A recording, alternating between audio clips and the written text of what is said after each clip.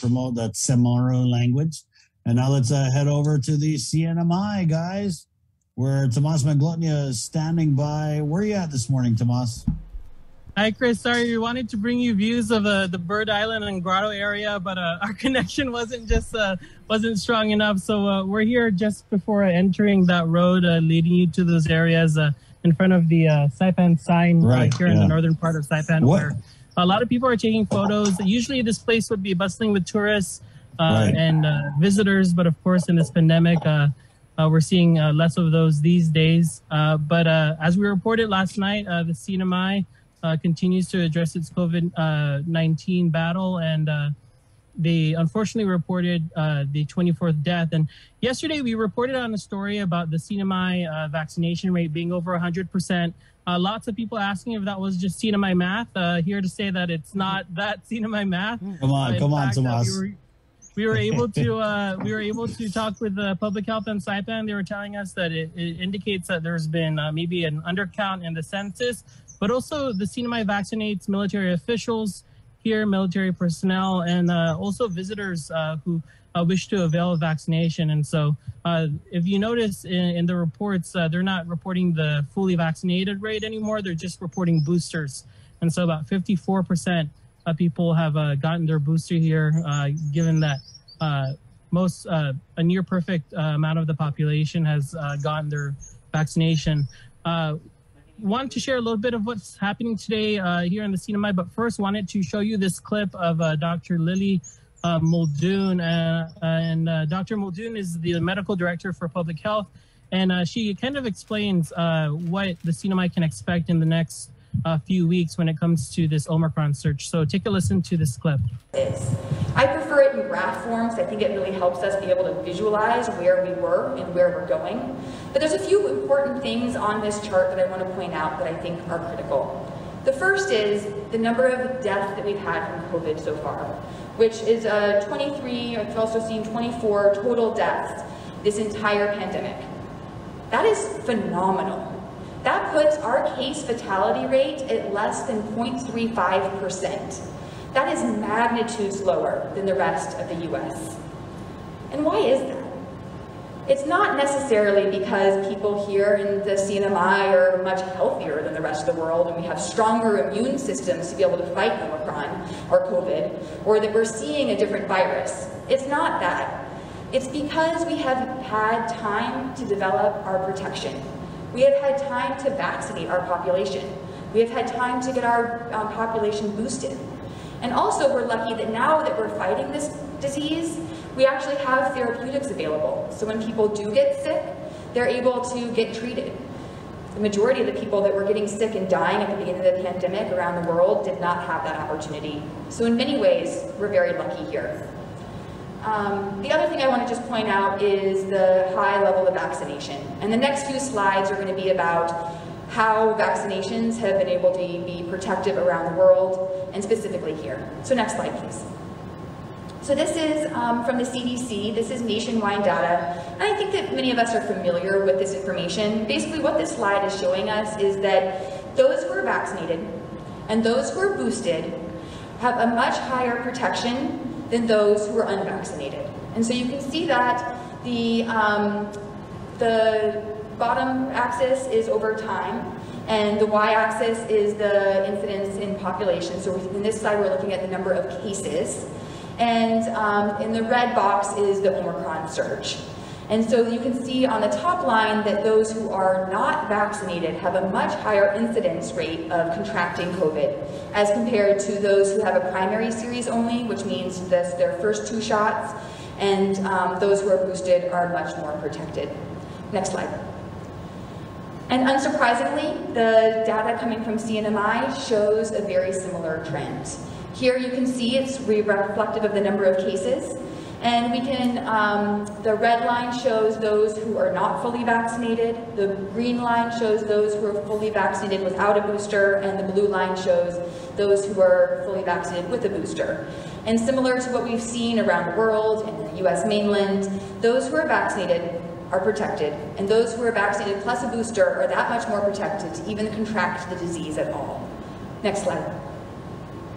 Similarly, the previous slides were talking about cases, and this slide talks about hospitalizations and deaths. And you can see here that we're having a spike of cases during Omicron, and hospital admissions and deaths are kind of following behind. Next slide. And similar to the rest of the U.S., we've shown that being vaccinated and boosted, again, provides this level of protection, not just about getting infected, but also provides a protection from needing to be hospitalized and becoming very sick with the disease. So the red line there is those who are not fully vaccinated compared to those who are fully boosted in the blue line. And you can see that those who are not vaccinated have a 14 times higher rate of hospitalization and death than those who are not. Next slide. So some facts for you that we want to share, which is different from what we were speaking about in November during our last press conference. The Omicron surge is here. We cannot deny it. We do know that the Omicron is less severe than the previous Delta variant, but because so many more people are getting it, it's still a danger to us. So Omicron is more contagious, meaning it can be passed more quickly and easily from person to person, but those who do get sick are less likely to be suffering in the hospital or dying from it. If we do have enough people who are getting Omicron at the same time, and those who are the most vulnerable are becoming infected, it is possible that our hospital system can be overrun. However, I'm not predicting that right now because of our level of preparation. We're seeing large amounts of Omicron spreading through our community rapidly. And we've been able to scale up in order to respond to the number of cases that we're seeing. For example, we have the Cloverville Community Center. It's a great resource for people to be able to go and get tested and get resources and be referred for treatment. We've also opened the MCATs tent, which are across the street from the emergency department. And just this week, we've been able to take on magnitudes loads, more people who are coming in that need testing and need treatment. And so we're able to scale up quickly. And so right now, I don't predict that our hospitals are going to be overrun, but I do want to make sure that we're continuing to protect ourselves and that we're prepared just in case we see even larger surges.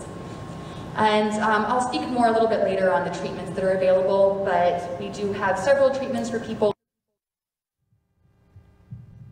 All right, so that was Dr. Lillian Muldoon with the CNMI Commonwealth Healthcare Corporation Public Health, shedding some light on what the past few months have looked like. Again, for viewers, just to remind you all, the CNMI surge just started in October, so the past few months have been really packed with the COVID response, the vaccination effort, the therapeutics. Tonight on primetime, what you can look forward to from the CNMI is that the lawmakers at the legislature will be hosting a panel of officials from the governor's authorized representative here in the CNMI to Homeland Security, Public Health, the COVID-19 task force, and possibly the public school system to answer questions about what the road looks like ahead. We're going to get updates on the quarantine facilities. There is no more on-arrival testing. Quarantine is essentially scrapped here if you're fully vaccinated. We're going to possibly hear more about ARP funds that have been spent. These are a lot of things that people have been wanting to get a status update on throughout the past few months, given that most of the COVID responses Dr. Muldoon was mentioning has happened just in the past few months. So Chris Bree, Jace Vic, and Joe Sir, that's some of the headlines here in the CNMI, and we'll continue to bring you the latest throughout the region throughout the next few weeks. Thanks, Thank you, Tomas. Thanks, guys. All right, hey, guys, before we go real quick, I just want to say, you guys know what this is, right? The unmistakable box and the logo of when you receive, like, a new package. We don't normally receive USPS parcels like this early, but shout out to the folks at the U.S. Postal Service who are really, really going above and beyond. I just talked to a guy outside, Pete Metanonia from Malolo. Just met him, super nice guy. He said everybody is, you know, like, they want to make sure that we all get our stuff and everything like that. So shout out to Pete and his team over there at and, you know, next time you see your letter carrier, like, going around, tell them you appreciate them, because they're working really, really hard. Yeah, what'd you order, Jay? What's in the box, bro? No, the funny thing is, this isn't even mine. Oh, goodness. It's one of my coworkers. Oh, that's a federal offense for touching other people's mail. I'm not opening it. I'm using it as an illustration. It's just a prop. Hey, we're going to take a quick break, and we're coming back with Senator Sabina Perez right after the break. The show continues, and it's all brought to you by Pacific Point.